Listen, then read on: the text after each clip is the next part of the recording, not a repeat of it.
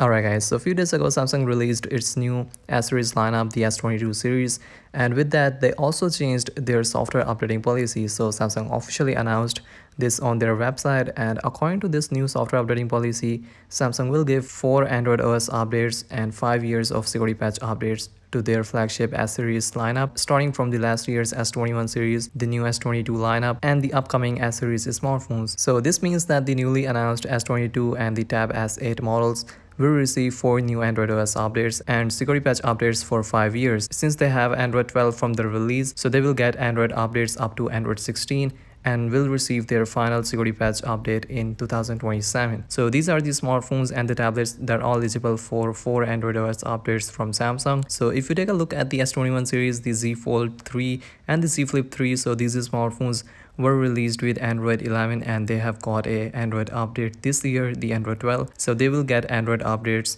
till Android 15. The new Tab S8 lineup will also receive 4 Android updates. Now Samsung haven't added any support for old A series models even from the last year, but Samsung mentioned that it will give 4 Android updates to their selected new upcoming A series smartphones. So I think it's really good to see that Samsung will finally give their smartphones 4 Android OS updates. So yeah, that was a quick little news regarding the Samsung's new updating policy.